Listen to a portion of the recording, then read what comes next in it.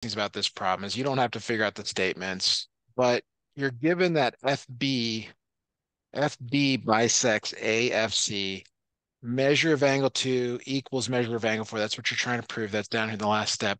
What I want you to do, this is the only thing that those are kind of missing there. I want you to do your best to figure out what might go in 1, 2, 3, 4, and 5 here. I'm going to step away for just 30 seconds, 60 seconds to see if you can come up with any of these, some of these, none of these, just to kind of see where you're at with proofs. But take a look and you can just write them down or you can drop them in the chat. If you want to type them, it's totally up to you. And then we'll come back and work through this together. I'll be right back with you.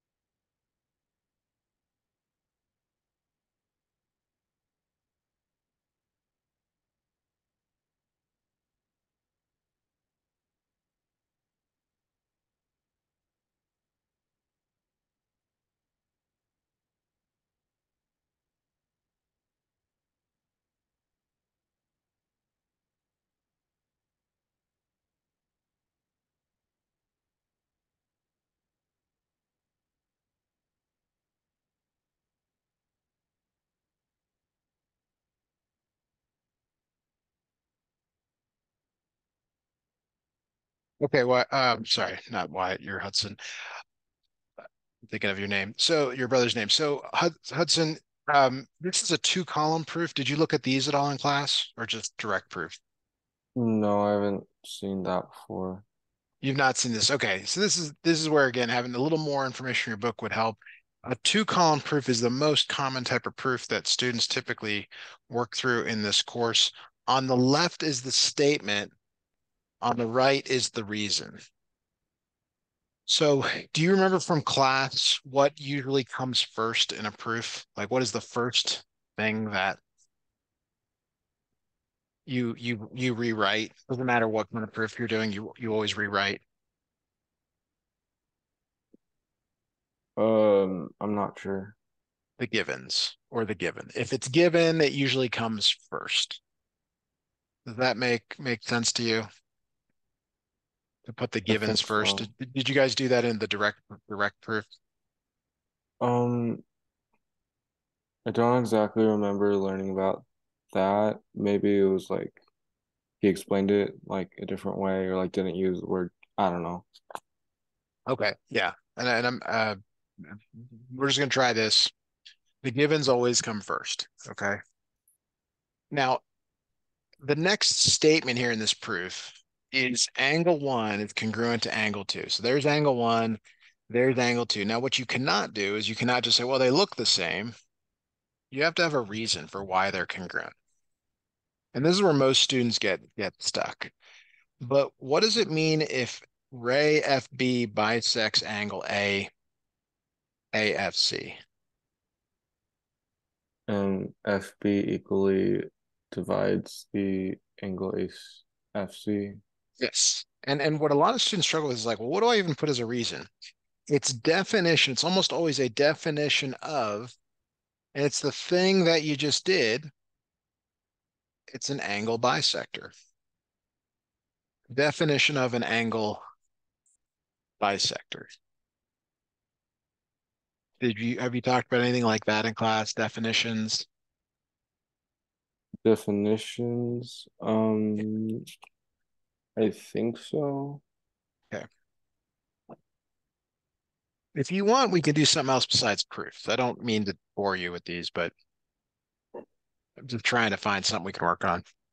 Yeah, I'm not sure because like this doesn't really look like something I've done, so I'm a little confused.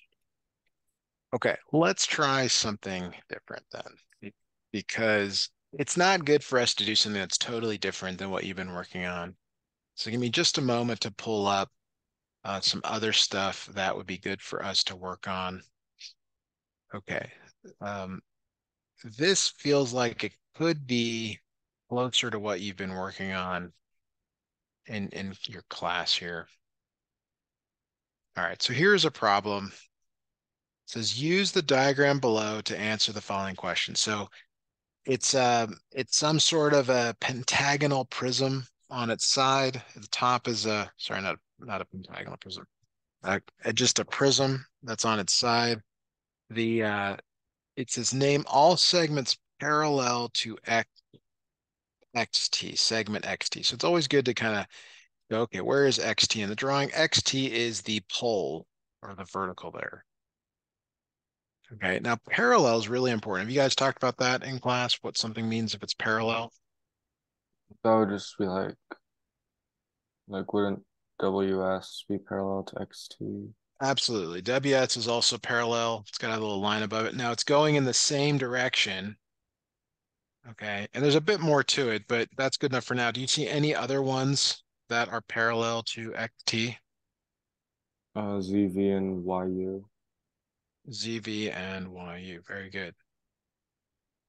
Now, one of the things that could be unclear here, but the reason they're parallel is you can actually draw a plane through XT and WS, XT and ZV, XT and YU.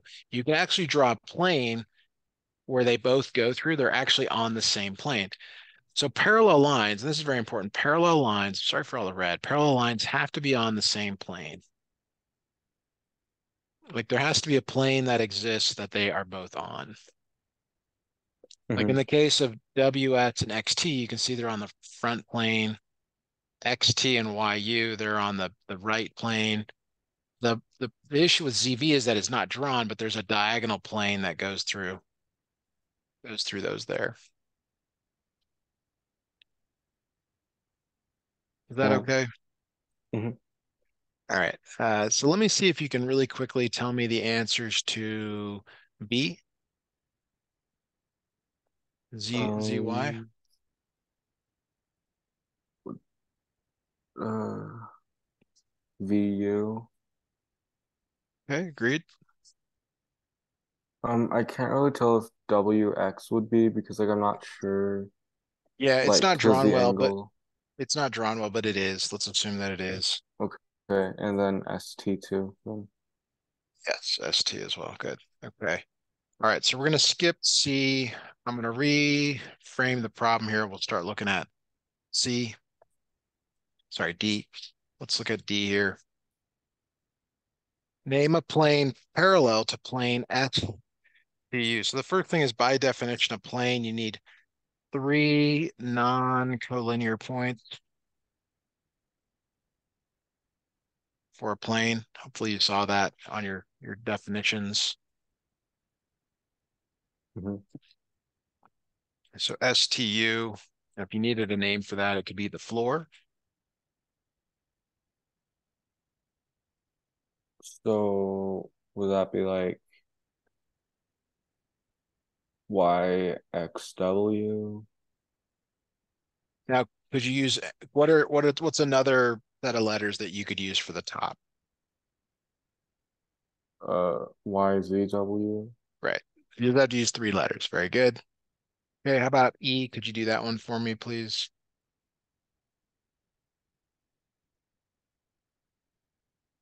Uh, WXT or WST? Good. Good. Good. Very good. Okay. All right. So F and G, I think this is the hardest one to explain. It's easier if we're physically in a classroom to explain F and G. Um, do you have a definition of skew that you like? No, I don't. I don't know what that means. Ah, good, good. Okay, so I'm going to give you an answer, and then hopefully we'll be able to use the answer to figure this out. So SW is this pole. Okay, so a skew line is an example of a skew line would be VU. VU. So here's SW, here's VU. Now the first thing is that they never intersect. Do you agree with that so far? Hmm. like that they will never hit each other. Yeah, It's the post and then the baseboard in your house. However, parallel lines never intersect, right? Parallel lines never intersect. The difference is that skew lines are not on the same plane. There's no way to draw a plane that goes through both WS and VU. There's just no way. Now, if you're struggling to visualize this, I can try to do something to help you visualize this. I think I got it. Okay. So give me another segment that is skewed to SW. There are several options. UT, Yes, UT is a good one. Any other ones that you see?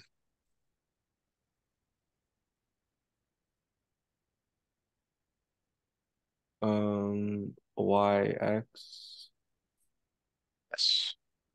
And and there, ZY. yes. Good. Okay. I'm gonna reframe this for G because I think sometimes having all these lines just really can be a hassle here. So G is UT. There's UT. All right. Give me something skew to UT. WS. Okay. What else? Oh yeah, here.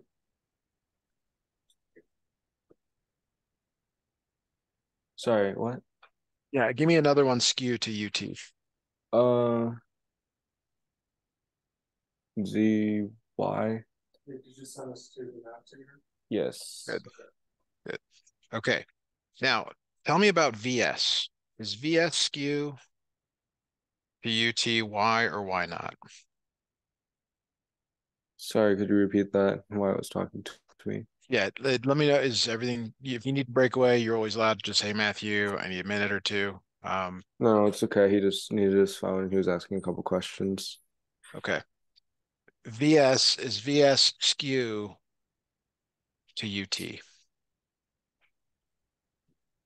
No.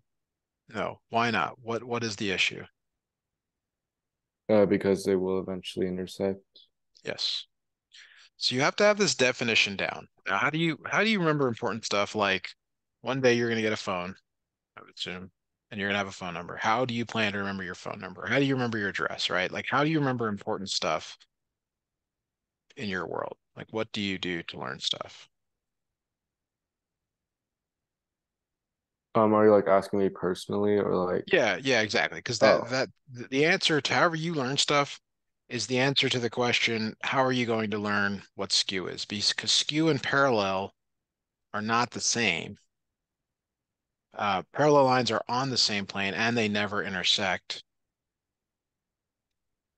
So just be careful. Um, um, however you want to remember stuff, you have to be careful of. yeah, I mean, like, I guess I just kind of remember things after repeatedly doing them or hearing them. Okay. Like, I hear my address a lot, I guess. Okay.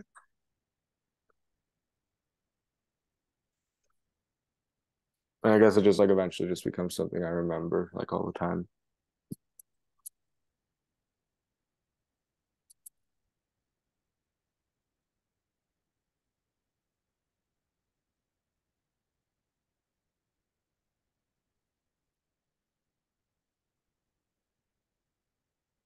Okay. Let's move on here. This is a backwards question. So what we did first was a forwards question. I want you to do your best here based on the definitions that we just learned to put the correct answers in each of these here. Um, like you'd either type them in the chat or wait until the end to give them all to me. Okay, could I quickly just write down the definition for skew? Sure, sure. So here's the definition for skew.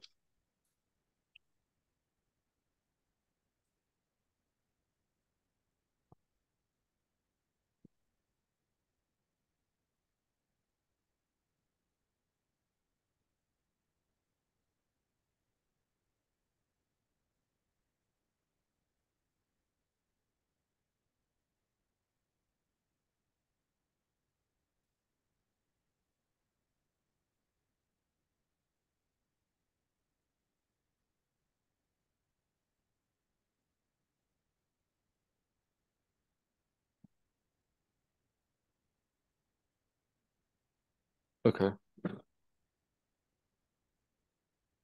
Okay, so the answers here are parallel, meaning they never intersect, intersecting, meaning they do intersect, or skew, they never intersect, which is the same as parallel. So the difference is that parallel lines are on the same plane, whereas skew lines are never on the same plane. So just work through A, B, C, D, and E. Put down your best answer either in the chat or tell me here at the end.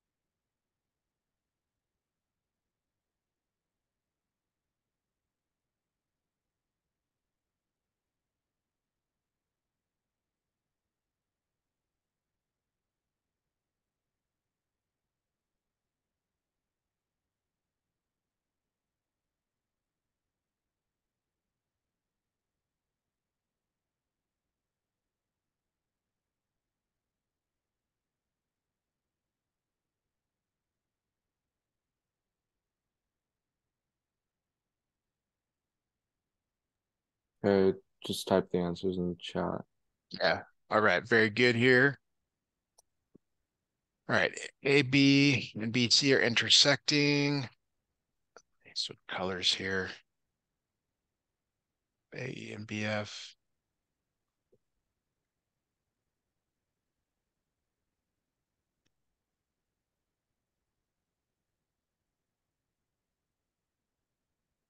A, E. Okay, sorry. I have to have to study each one time myself. That is correct.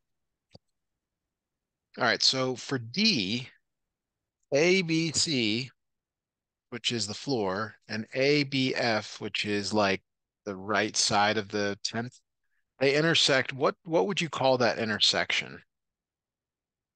Would you think of a name for that intersection? You've got like he's like you've got that bottom, and then the other one comes down like that. How do they intersect? What would you call this right here?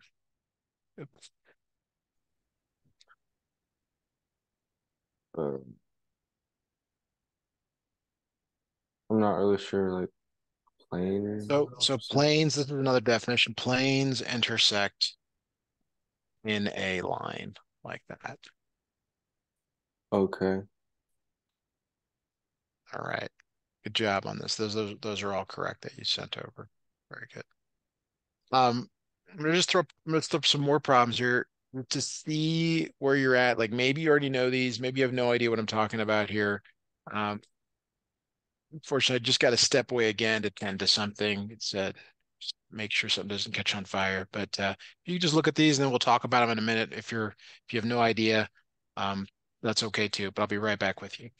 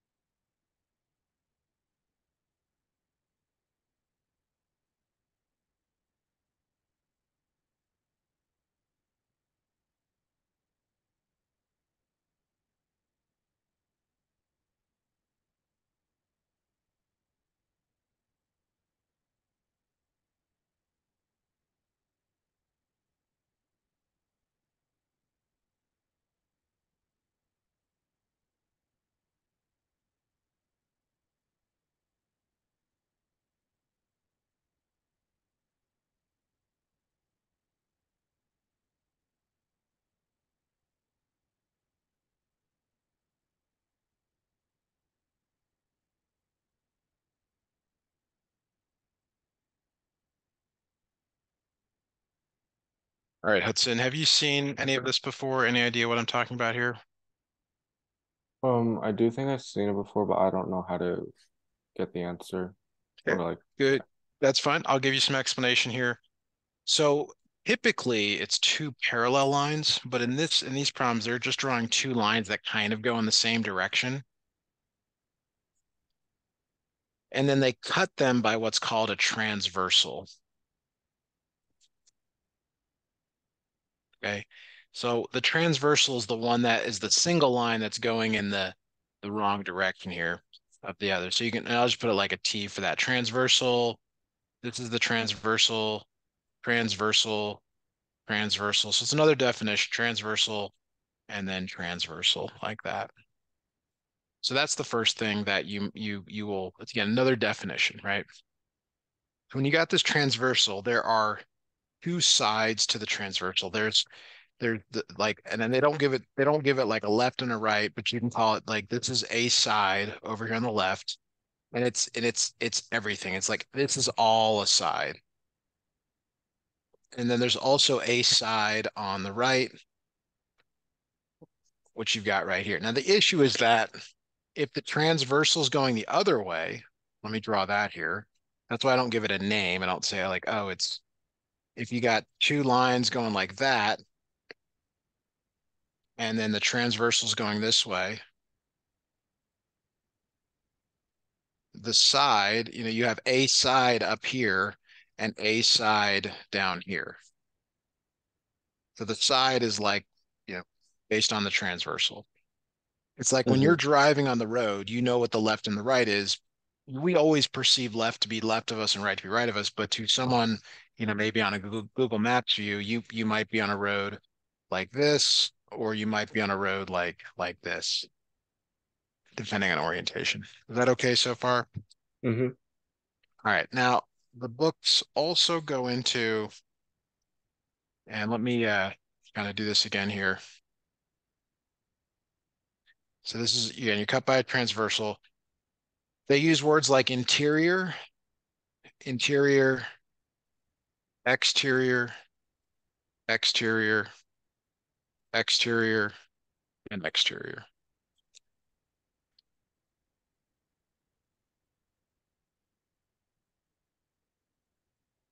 Have you seen this before? No, I don't think so. Okay. So this is where it's very definition heavy. It's very definition heavy. So we're gonna look at these one at a time, and we're gonna try to do exactly what I've just done here, which is first talk about whether they are on the same side of the transversal or if they are on opposite sides of the transversal. So this is the transversal. Angle one is this angle here. Angle two is this angle here. Are they on the same side of the transversal or opposite sides of the transversal? Opposite. Opposite. So we use the word alternate when they are on the opposite. We don't use opposite in this part of the course. It's alternate. hmm Okay. Now let's talk about where they are. Up here is the exterior. Down here is the exterior. In here is the interior. Where are they? And the interior. So we say these are alternate interior angles.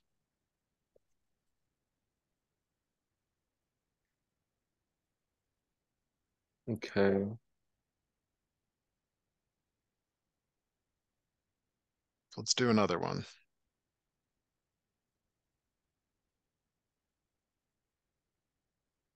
So here's the transversal again. Are these on the same side or the opposite side of the transversal?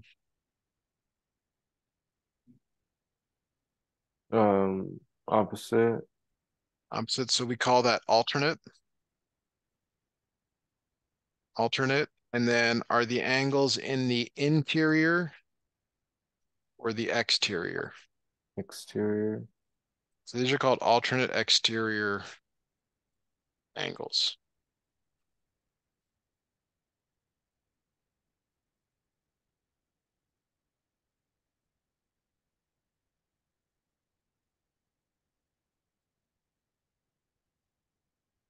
Any thoughts on that? Mm-mm. Okay. These are just pure definitions. All right, now let's look at let's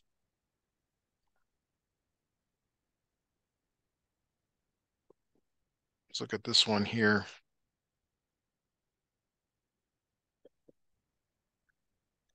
All right, are these on the same side or opposite sides of the transversal? Same side. So we call them same side. Are they in the interior or the exterior? Both. Both. So when they're in both, we have a problem. Same side, interior, exterior, that doesn't make any sense. So this whole thing becomes what is called corresponding angles. And you don't need to know why for the moment. You don't even need to remember this, but there is a better name than this, especially when it's confusing. Because it is. It's like the one's interior, one's exterior. Okay. Right. Here is one for you to look at on your own and see if you can give me the best words for this. What is the best wording for these two?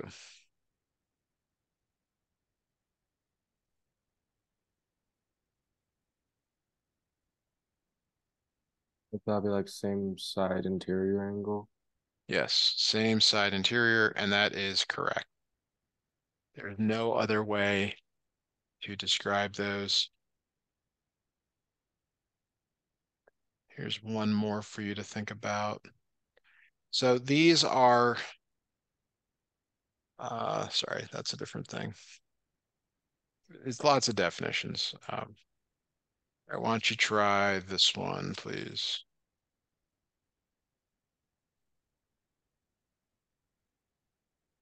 Same side exterior. You got it. Yeah. Same side exterior.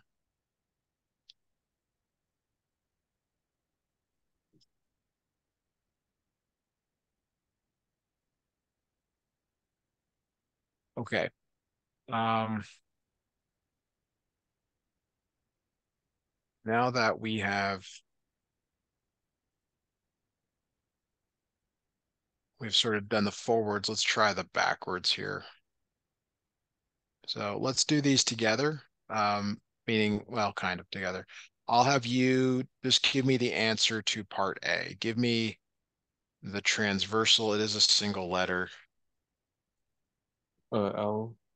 It is L, line L or L. Okay, now just give me corresponding angles. That is same side interior slash exterior. So just give me one pair of corresponding angles.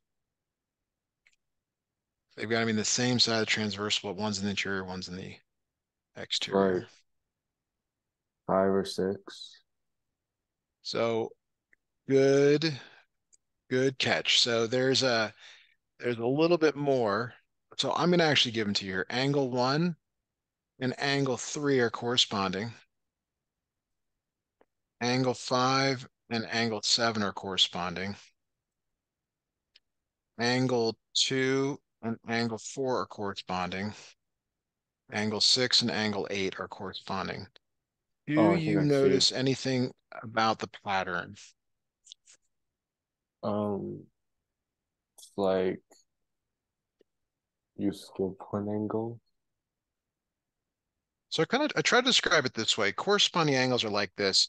Let's say you're somewhere and you have a friend who's also somewhere, and it's like the towns are built the same. And you're like, what do you see in the top right? And he's like, I see you know what a Circle K is? Hmm. Okay. Just asking because I don't know if you for sure. And he's like, yeah, I also see a Circle K, right? Well, the Circle K is both top right and top right. That's corresponding. They correspond to each other. And you're like, all right, well, what do you see in the lower left? Oh, I see a 7-Eleven in the lower left. What do you see top left? Oh, I see a church, maybe. Okay. And you're like, all right, what do you see in the top? Oh, I see another church. Okay. That's corresponding. What do you see in the lower right? I see a car.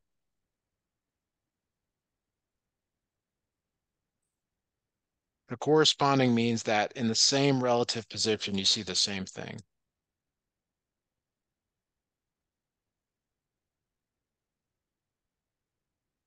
Okay. Does that make some sense to you? A little.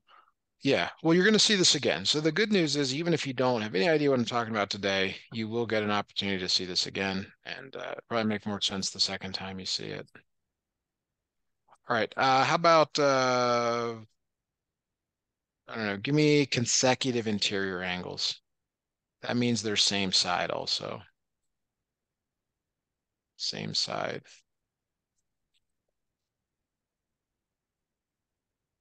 Would that be 6 and 7? Yes. And then it'd also be like angle 2 and angle 3.